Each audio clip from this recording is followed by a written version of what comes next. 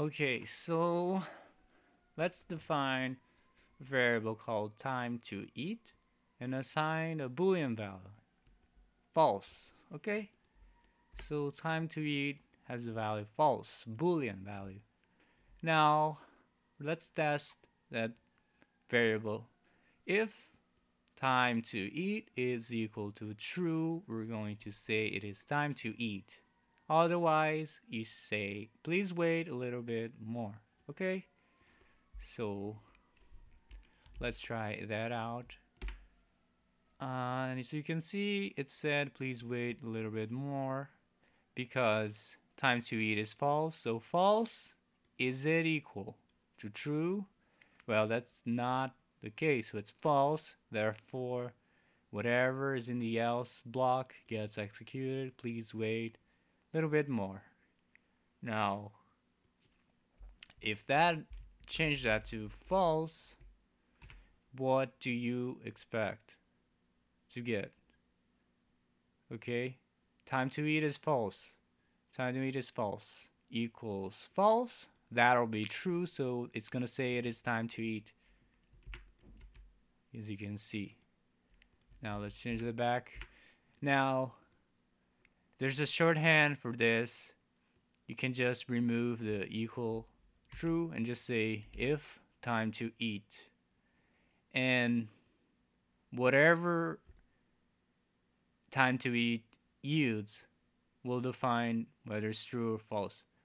Like here, if you had time to eat equals true, if time to eat, what is time to eat? Time to eat is true, so if true, so the condition is true, so it will execute whatever's within the if block. Let's try it. It's time to eat. Now, if set time to eat to false. If time to eat, what is time to eat? That's false. If false, well, that's false, so it's gonna look at the statements in the else block and it's gonna say please wait a little bit more. Okay, so that's the shorthand. You can just omit the equals here. So that's pretty much kind of if you want to type less, just remove that. It's gonna be exactly the same thing. You're testing that for true, but you can just say that. Okay. Now let's just work with not equal to. Simple example here is 10 not equal to 6. Obviously 10 is not equal to 6, so it's going to say the number is not equal to 6. We already touched upon that, so that's about it.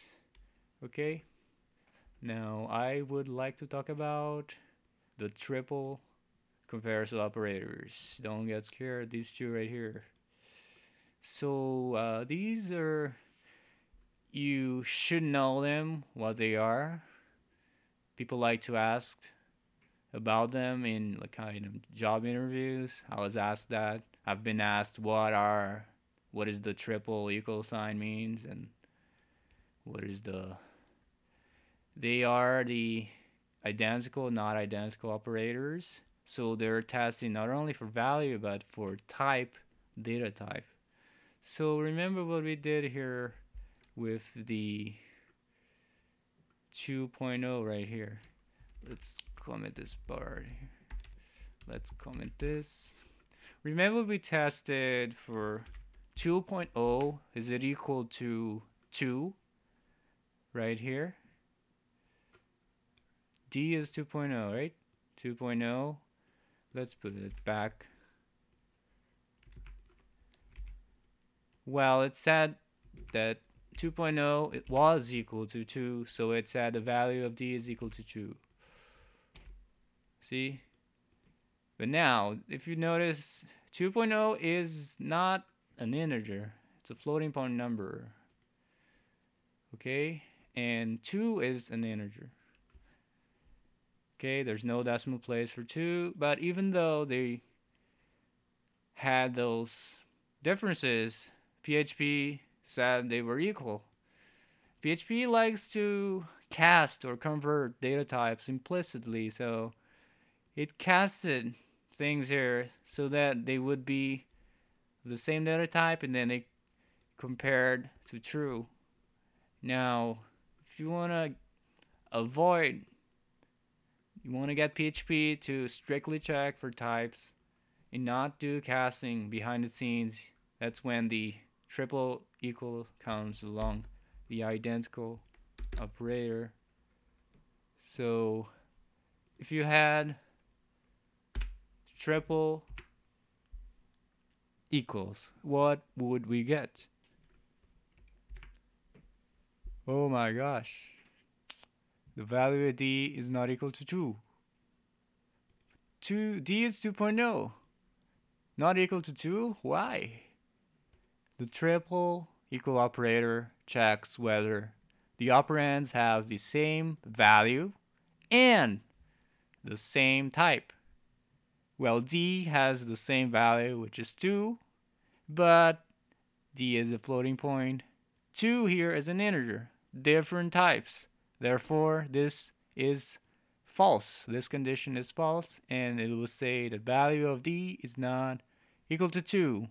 Technically, it should say it's not identical, because that's what this operator is called, identical, meaning value and type have to be the same in order to be identical. So they're not identical. Now if I put 2.0 there, is 2.0 equal in value and in type? Let's change that to identical. It's gonna say yes, it's true, because they have the same value, which is 2, same type, floating point. Okay, now let's try this one. Hello, hello.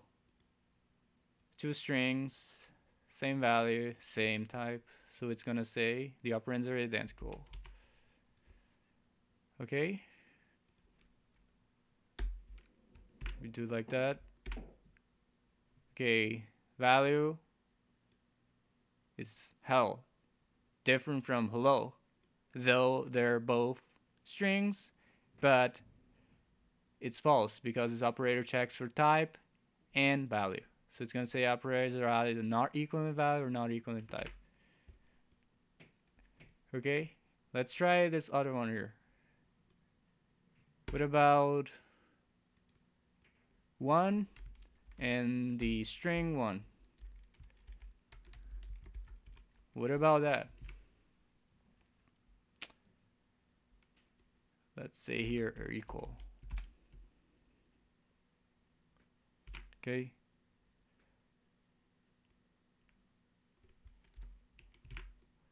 Now is 1 equals to the string 1? What does PHP do here? Wow, the operators are equal. Remember, PHP likes to implicitly cast or convert data types, so it said they were equal. Okay. Now you want to be strict. This one is a string, this one is an int. I wanted them to be strictly not equal. I want PHP to be strict, and if it's a different type, it's gonna say they're different. Put another equal sign to check not only the value but the type. This is an int, this is a float, so they're not equal, right? Not identical.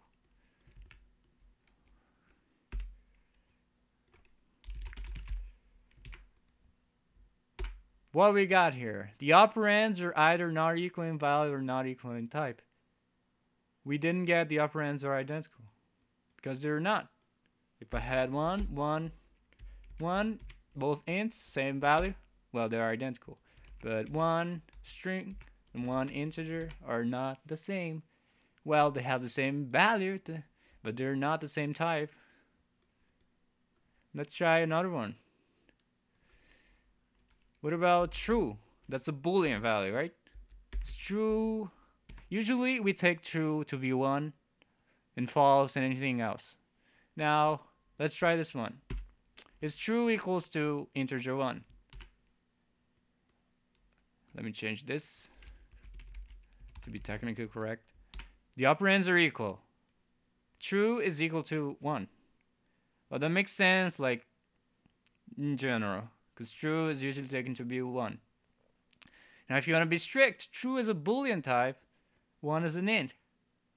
They're not really equal. Put another equal sign there to check if they're identical. Now what do we get? Wow, the operands are either not equal in value or not equal in type. Because true is a Boolean. 1 is an integer and you're using triple equal sign. You're checking the value and the type. They're from different type.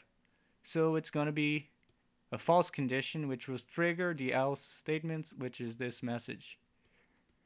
Okay? So remember this. Triple equals, equal value, and equal type. Now the other one is the not identical.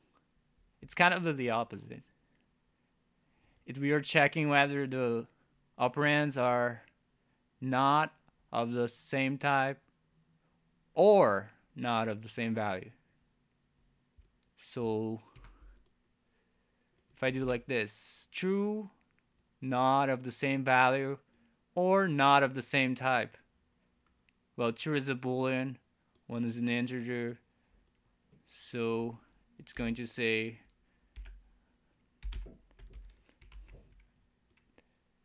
this message.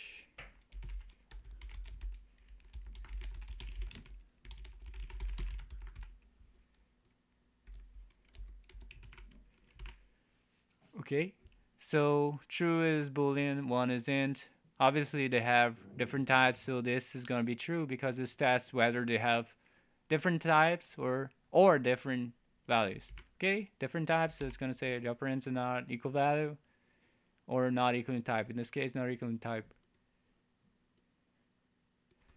Okay, see the one what we did before.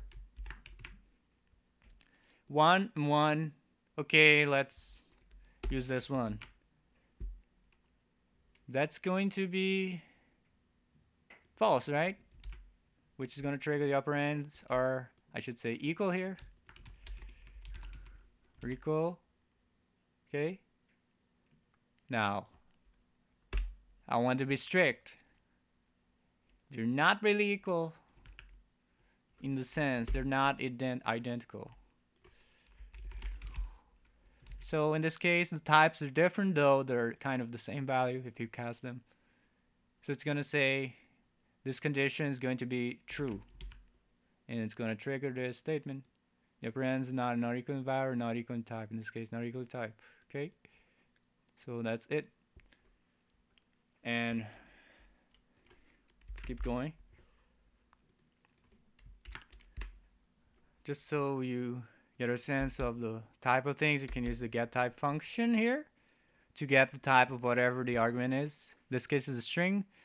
You're getting the type of an integer, you're getting the type of a string, of a boolean. Let's try that out. Just let me comment this. Okay, so first we've had hello, a string, followed by one integer, followed by one within double quotes, which is a string, then a boolean true, boolean false, another, then I set up a 28, set a variable, a value 28, and I echo its type. Type of my var is integer in this case. In this case I set null to my var. Now I get the type of my var. Now it's type null. Okay? Null kind of means nothing. Nothing particular, okay? So you can use getType function if you want to find out the value of whatever the argument is and just echo that. And I put a br concatenated just to make it appear in each on its own line. Okay, now let's move on to shorthand notation operators. These are to make your life easier in the sense that you want to type less. Suppose I have a variable to keep track of a sum. I initialize it to 0, and then I'm adding 37. The way you would add to a sum variable is just say sum equals sum plus 37. So that's going to add 37 to 0, and you assign 37 2 as the new value of sum. So you can see the first statement echo the sum is now 37 here. Okay. Now you can type this line more compactly if you just say like this. You don't want to type sum twice, so you can just do plus equals. See, these statements are doing the same thing as these. These are doing the same thing as that. It's just more compact here. So if you want to do this one, you just write it like this: sum plus equal 37. It's the same thing as sum equals sum plus 37. Same thing, 37, right? Sign to 0, add 37. That's it. You can also subtract. Let's subtract.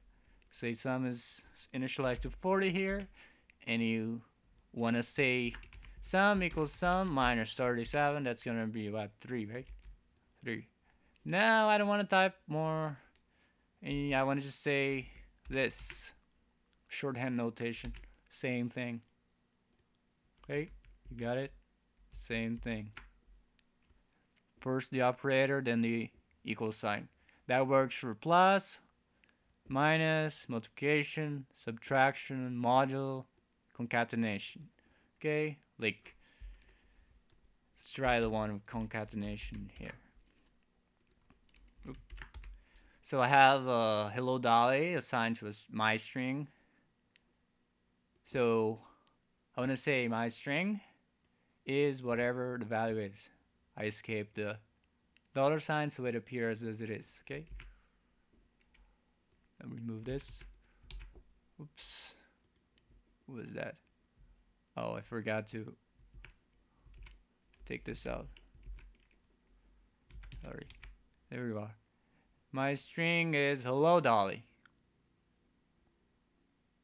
Okay. Now do the same thing by using the shorthand notation.